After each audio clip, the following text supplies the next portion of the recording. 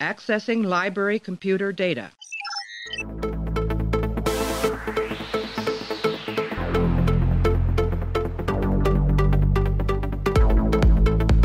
And to make sure history never forgets the name Enterprise.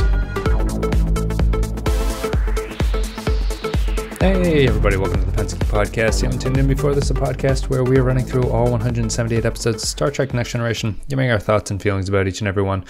Right now we're up to episode 20 of season 7. It's called Journey's End. It was directed by Corey Allen. Teleplay goes to Ronald D. Moore. It aired back on March 28th, 1994. In this episode, Wesley Crusher questions his future as the Enterprise is under orders to forcibly remove the descendants of Native Americans, here called Indians, from a planet being yielded to the Cardassians. It's the last appearance of Wesley Crusher on TNG. We've come a long way since season 1, huh? Anyway, to I've been going through these episodes, giving everybody their last shot to sort of thematically match the idea that the show is giving all their characters their last shot. This one is going to be by myself. It'll be sort of a homage to the way the podcast used to be back when I was young and dumb and thought that I could do 178 episodes all by myself. But anyway, I'm going to try to do this one. I'll try to keep it entertaining, try to keep it moving. So let's go. We'll talk about Journey's End right after this. Wesley Crusher. Yes? I am LaConta. It's nice to meet you. Can I get you a drink or something? I have known that you were coming to us for the past 2 years.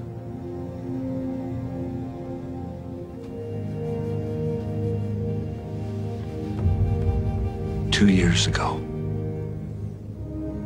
I went into the Habak and began a vision quest. And while I was there, I saw many things. Talked to many animals, many spirits. And I saw you.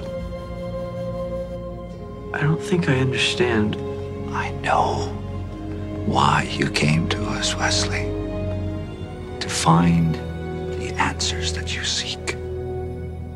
All right, let's break down Journey's End, final Wesley Crusher appearance. I did want to say before I go too deep, I know people probably shut off the podcast after I stopped talking about the housekeeping stuff at the end, but as we wrap up TNG, I wanted people to know that I'll probably do a last podcast video episode where I want to do like a Q&A for anything. If I've missed anything that I haven't covered over the past 7 seasons, if there's some topic you think that you'd like me to hear our thoughts on, something like that, just send a email to thepenskyfilevideo@gmail.com, thepenskyfilevideo@gmail.com, and I'll try to include it in the Q&A session at the end of it. Also, you can send any kind of suggestions. I'll read those for the podcast, how the podcast could improve as we move into like TOS and then Deep Space Nine.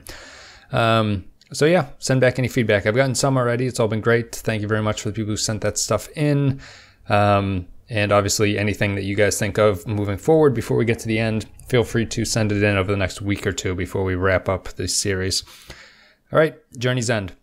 So I think that Journey's End is a better idea than it is an execution. And I think that the Wesley Crusher thing is sort of fitting, that his resolution is kind of the failed idea that his character was the entire series. It's a little bit shocking to me how little I care about Wesley Crusher. He's a character that when he's gone, you never really thought about him. And when he comes back, you're like, oh, really? I guess. He's oddly the one character I feel should have a resolution, or I feel that he deserves a resolution. If you were to lose like the Barclay resolution or the Ro Laren that's coming up, or the anyone else who's sort of been called back to finish off their storyline, I feel like Wesley is the one most deserving of that, just because, he was obviously a main cast member when the show started, and I feel like it's appropriate to bring him back. I also feel that his storyline here about leaving Starfleet makes a lot of sense, where the idea that it ties back into the weakness, I guess, of the idea that he was always a gifted youth, like he's the Mozart of his age, or whatever the Traveler calls him, where that always felt unbelievable. It didn't feel appropriate for the show. It didn't feel like that was the way that the show wanted to develop. It was the season 1 idea, so it makes sense that it didn't really fit with how the show would actually develop. But it felt odd. Wesley, to me, has never really shown that. He's good at technology, but he's never really shown anything better than just sort of being technologically adept at anything. He's never had any kind of experience of alternate universes, or he's never really questioned, like, had a weird take on reality, or he has his own sense of ethics or anything. So I never really understood the point where he is supposed to be sort of naturally adept at what the Traveler does. It never came across to me that way, and it feels a little bit weird here. And it also feels weird that we have to bring back the Traveler, who appeared in season 1 and then came back and, like, Remember Me for a brief cameo. And he's always felt like a sort of bizarre holdover. He's very much a season 1 idea. Even his name, the Traveler, is kind of ridiculous and very much of a season 1 thing, where sort of the mythical kind of like superhero-y character was still a thing that could happen in a day-to-day episode and not be explained away. But outside of that, I think that, you know, starting with the first duty episode where we see a little bit of a chink in the armor for Wesley, it starts to make a lot of sense that he would not be in Starfleet, because he's really sort of been pushed into this, because his skill set was, you know, he's technologically advanced and he's supposed to be the Mozart of his age, but it doesn't really make sense outside of the fact that the show seems to want everybody who's skilled to be in Starfleet. It doesn't make a lot of sense that Wesley's future was in Starfleet, and I think that the episode does a good job of pointing out that he's kind of just chasing his father, and also his surrogate father, Picard, because Picard, back in season 1, rewarded Wesley by sort of putting him as an acting ensign. It didn't seem like it was really something that made sense of rewarding the character and how the character was written. It felt more like it was serving the show and serving sort of, this is all that the show would know how to reward somebody, by giving them a position in Starfleet.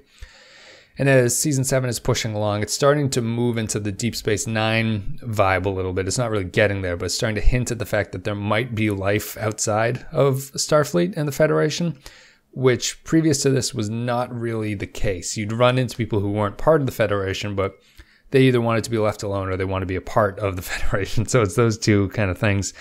And the Wesley storyline never really fit any of those things. Like his desires always felt a little bit unmet. He's kind of similar in that he's kind of similar to Alexander in that way, who we're going to be talking about shortly. But Wesley and Alexander are kind of tragic characters in a way. Like they're characters whose dreams aren't really realized, or at least maybe the characters themselves seems a little bit ignorant to the fact that their dreams aren't being realized. I think Alexander's a little bit more of an extreme case of this, where Wesley at least gets something out of it. Alexander gets totally shanked his entire life on the Enterprise.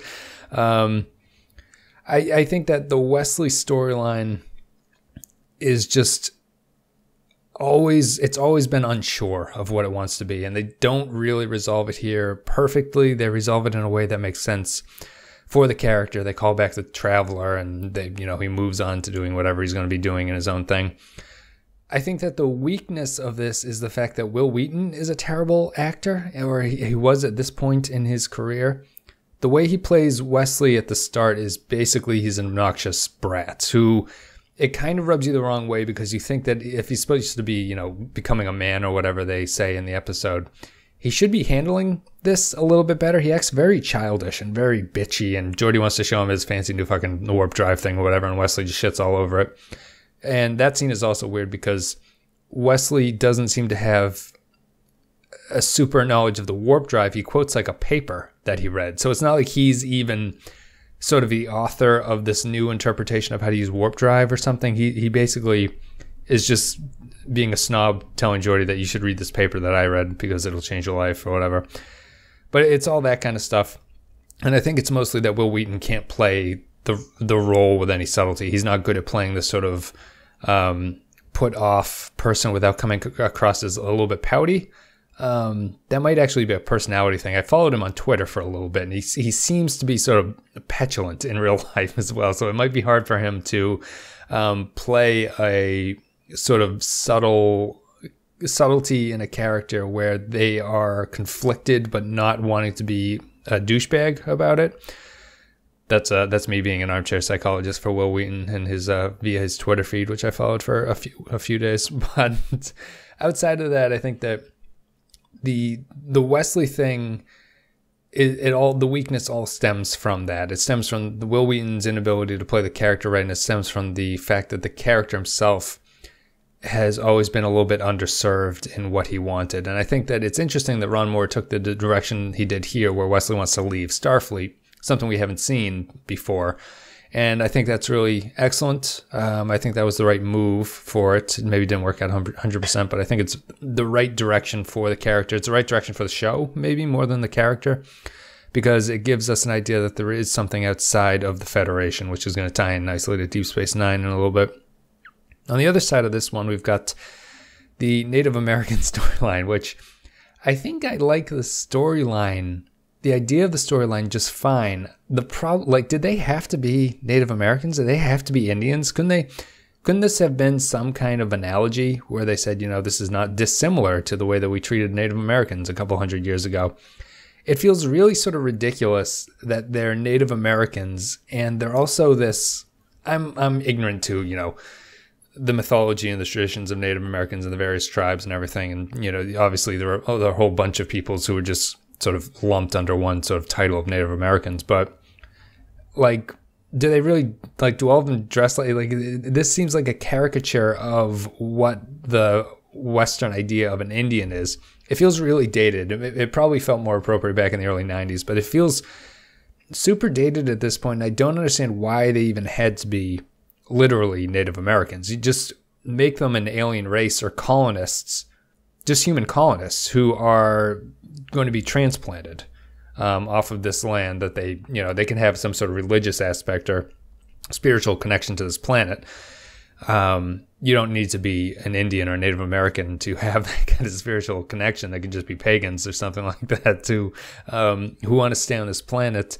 And instead they do this thing where they come across with this caricature of what they're doing.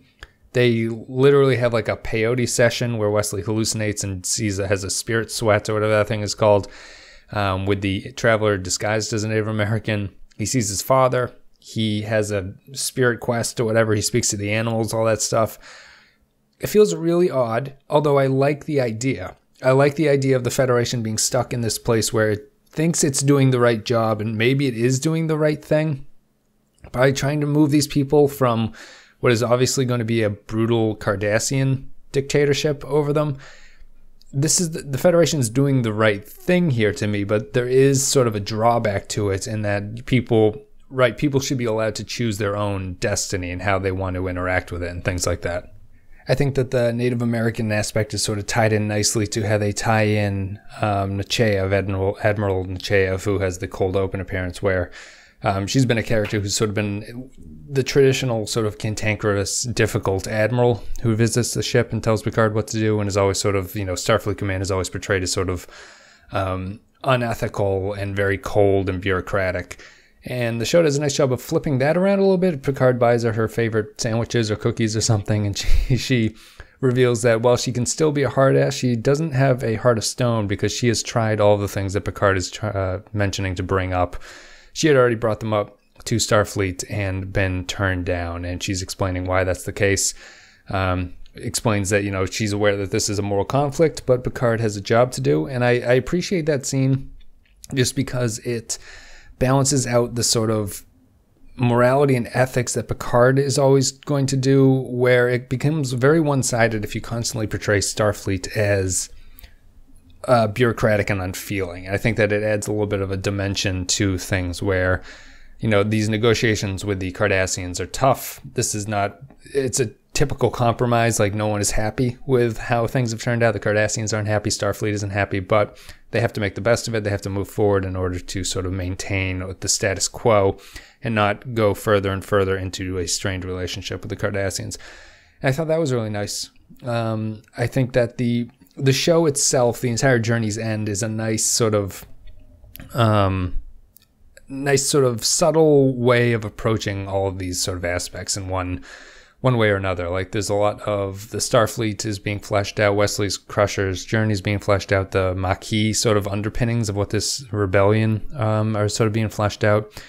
All of that's working out very nice. It's providing a little bit of depth into the Cardassian storyline, which is interesting. That we meet Gulliver, who is going to be back a few times. I think he's on Deep Space Nine as well. He's the sort of level-headed Cardassian commander, sort of typical Cardassian fashion. Willing to go to war, but willing to also prevent it at the same time. That sort of civil barbarity, I guess, that defines all of the Cardassians. And eventually, all of this wraps up into a scene where, further being the douchebag, Wesley sort of fucks up everything that the Enterprise is trying to accomplish, which I think is the other weakness of his storyline here. He basically fucks everything up and then just walks away and doesn't have any sort of impact on resolution to the problem. He betrays Worf and tells the village that they've all come to beam them away. He puts the away team in danger. He freezes time. The Traveler explains that now it's time to go and, do whatever the hell the Traveler does in his spare time. And he leaves it up to everyone else to sort of sort out the mess that he's left. And then he just leaves at the end, which also felt weird. I feel like he shouldn't see the character again after he's agreed to join the Travelers. He should just walk off, right? And maybe say goodbye to his mother and Captain Picard frozen in time and leave, knowing that he's sort of fucked everything up and apologizing for it and feeling bad. It would have been a little bit more interesting if he just abandoned them at that point, and the sort of ultimate selfishness that Wesley Crusher has portrayed the entire time. That's not very TNG, but that would have been nice, I guess. That would have been an interesting way to end his storyline. And for a character as sort of complicated and with so many sort of different perceptions that the audience has of him, it would have been a nice sort of discussion point, I think. But they aren't willing to do that. We see Wesley Crusher in the transporter room. He beams down to the planet because the Traveler tells, or typical sort of like the Native Americans are wise and they will tell you everything there is to know about the universe. They're very special people, all that stuff. And then we beam off Wesley, and that's about the end of the episode. So I do think that this is the most effective kind of the character goodbyes. It's the one that I feel is most appropriate, and it's all right. And I think that it works out in terms of the character being kind of wishy-washy, and this is going to work out and be a wishy-washy thing. I think the episode's bones are better than what it does. It has a lot of good ideas that it kind of fucks up by making them literally Native Americans, by Wesley being played incorrectly and things like that. I like what's going on, though, in it, and I thought that it was an interesting sort of development in the show that I hadn't seen in a while, and how they wanted to approach these topics about this stuff. And I think that it portrays the conflict with the Cardassians very well. I think that it adds a little bit of depth to the relationship between Starfleet captains and Starfleet command and everything like that. One additional thing I thought was really stupid was there was no reason for Picard's relative from 500 years ago to have been involved in the Pueblo revolt. That seemed like artificial drama. Picard doesn't know him. I guess there's this sort of current political mentality, or maybe not current, but that people should be responsible for the actions of their ancestors, but I don't think it really holds any, I don't think anyone seriously thinks that argument holds any water, and especially something for further back than we are now. In the utopia of the Federation, does Picard really have some kind of guilt over what his relative did almost a century, more than almost like 1,000 years ago? Doesn't really make any sense. It felt like it was just added in for drama's sake, to make Picard have some kind of stakes or not be as willing to sort of push his hand in this negotiation. It felt kind of just dumb, very pointless to bring up the Pueblo revolt, which I'm staring at now on the Wikipedia page. But anyway, I think that's it. I'm going to wrap this one up. I won't play another audio clip. I will play an audio clip. So right after this, I am going to come back and I'm going to give my final thoughts on Journey's End. Captain's log, stardate 47755.3. The Enterprise is preparing to leave Dorvan 5, but former cadet Wesley Crusher will be staying behind. Where will you go? The Traveler said that my studies would begin with these people. He said that they're aware of many things. I can learn a lot from them. That's just what I need, more studying. Somehow I think you'll manage. Me too. Well, good luck, mister. Good luck, Wesley. Thank you. For a lot of things. All right, everybody, so let's get into our final thoughts and ratings for Journey's End. We're nearing our Journey's End of TNG, and this is there's only a couple episodes left. We said goodbye to Wesley Crusher. We did all that stuff. We talked about the strengths and the weaknesses of this episode. I'm going to give this one a 3. I think it's a fairly solid episode. I don't think it's entirely problematic. I think there's ways that they could have improved stuff, but I don't really hold it against the episode. I enjoyed it in spite of itself, I guess. I feel that I don't find the Wesley Crusher resolution very satisfying, although from a nostalgic point of view, I do find his storyline ending to be fitting. Like that, I find more appealing than the actual nuts and bolts of what went on. He's kind of been a failed character the entire time. The show never really knew what to do with him. They never really knew what the best way to go about handling the character was. They never understood the weaknesses and the strengths of the actor playing him and how that could feed into it. He left in season 4. We didn't really care. It didn't feel bad. It didn't feel like we missed him. It didn't feel like the show suffered anything. It felt right. And I think that him leaving here is appropriate for the show ending. It feels right. I don't think it ever really kind of had to be this way. Maybe they didn't nail it 100%, but I think it's a pretty solid episode of Star Trek that has good bones, has good intentions, has a couple good ideas that it's trying to deal with, and I think it comes across well. It's a good universe building episode, I think. That's it. I'm going to give this one a 3. So remember, guys, to send in your questions for the Q&A. Do that at thepenskyfilevideo@gmail.com. Otherwise, all the usual stuff. If you're on YouTube, like and the comments appreciated, iTunes rating review, or you can rate us on all your favorite podcatchers like Stitcher and all those things. Facebook.com/The Pensky Podcast. You can go there. You can also go to Patreon.com/The Pensky Podcast. We just released Highlander 2, our exclusive Patreon content, which we do a couple times a month to people who give $2 a month on the Patreon. We just got done, Clay and I, talking Highlander 2, good hour and a half discussion about what is regarded as one of the worst movies of all time. So you should check that out if you're not a patron. If you are, thank you, patrons. You make the show possible. Guys, I'm looking forward to wrapping up Season 7. We're going to be back in a couple days with Modi Operandus, and he and I are going to be talking Firstborn, which is the fond farewell to Alexander Rozhenko. All right, guys, see ya.